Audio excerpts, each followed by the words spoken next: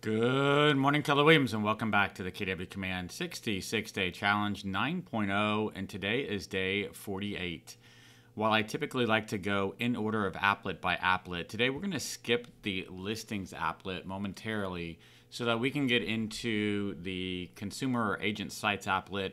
That'll make a little bit more sense once we teach how people can register on your site. And then we go back to listings and talk about collections and a few other things. So today we're going to dive into the very last applet on our screen. That's our websites applet, formerly known as consumer.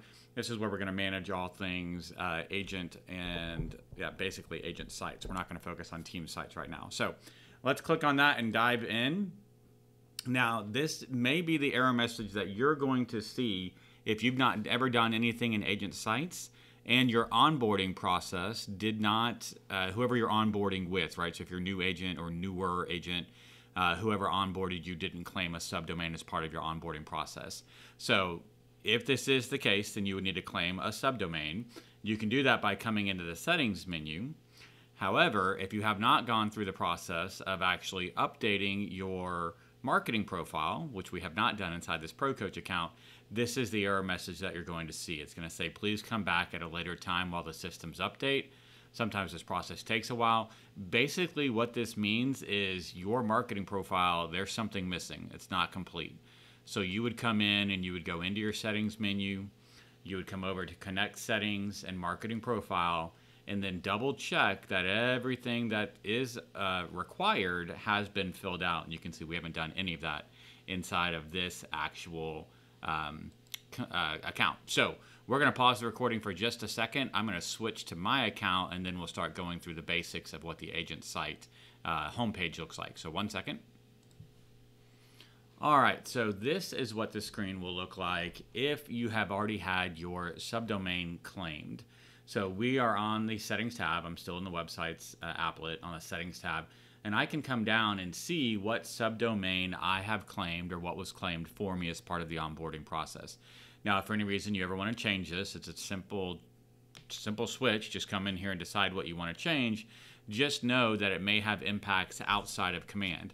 So if you've done any marketing, if you've ever registered, if your Facebook profile, your Instagram profile, any other social profiles, business cards, flyers, any sort of registration you've ever done for any sort of, alphabet soup accreditation that you may have, anything along those lines, just think, okay, where have I put this website out that I may have to change it? Now, if you're brand new, you don't have any business cards, you haven't done a signature anywhere, you haven't signed up for anything, it may be fine to tinker with this. However, in my opinion, once you get it set, you probably are going to want to set it for a long time. The only time I could see this maybe changing if you were changing markets for some reason, especially if your website is like homes for sale in Katy, Texas, right? And then I move somewhere, well, then it's going to be not homes for sale in Katy, Texas anymore. So that would be the only reason I could see changing that subdomain. As you scroll down inside of this settings page, you're also going to get your mobile app. This is your KW app that you can share with consumers. We are going to have a couple of days of training on that, so stay tuned for that.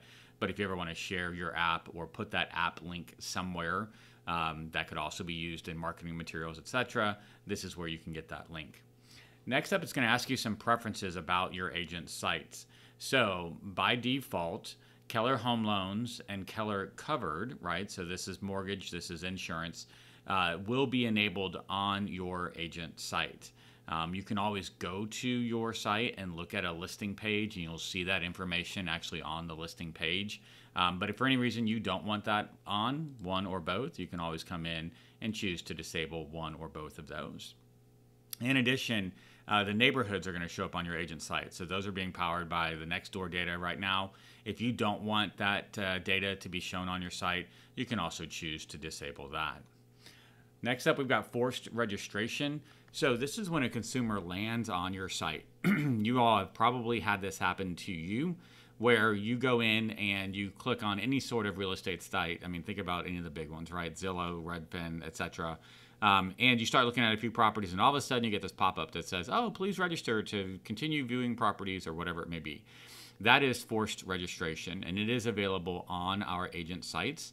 So you can decide, hey, when someone comes and visits my actual website, Do I want them to be able to look at a few properties, a few more properties, all of the properties, or none of the properties prior to them registering on that site? So you can see the 4 options. Mine is set to unrestricted. You can come to my website right now, excuse me, look at properties all day long. I'm not going to force you to register. Hopefully if you have questions or you express interest, you can click on any one of the buttons that says, tell me, provide a home tour or tell me more. I can't remember the exact verbiage, something along those lines. We'll look at it tomorrow. But then I will capture their information, right? If you may have different thoughts on that. So you may want people to be able to view 10 properties and then register. That's a whole lot of properties to be asked them to register. You could do 2 properties, right? Give them a little taste and then ask them to register. Or you can say, hey, you can't see any properties on my site unless you register. So totally up to you how that decision is made, and you can change that at any time.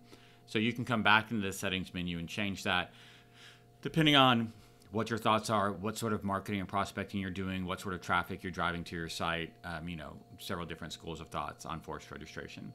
Finally, you've got deactivate site down here at the bottom. This is only used for extreme circumstances. If for any reason you were making a change and leaving Keller Williams, this is probably one of the things that your market center would ask you to do before exiting, is to deactivate your site. If you are making any changes inside of this, so if you changed your domain, you changed any of your settings with regards to what's displayed or your forced registration, you are going to want to make sure you come in and click on Save Changes. You can see that those may take up to 24 hours. Specifically, if you're changing your domain name, I've seen that take as much as 24 hours. So just a heads up there. From there, we're at the same button either way. I can either click on the My Websites tab, Edit Agent Site, or from within the Settings menu, I can choose to edit my website. I'm going to click on this button. We're not going to go deep into what's available here, but I just want to show you this home screen as well. We're going to dive into this a whole lot moving forward. So you've got an entire page here, and we're going to go back actually to the Pro Coach account because there's nothing in that, and I can show you what it looks like from start.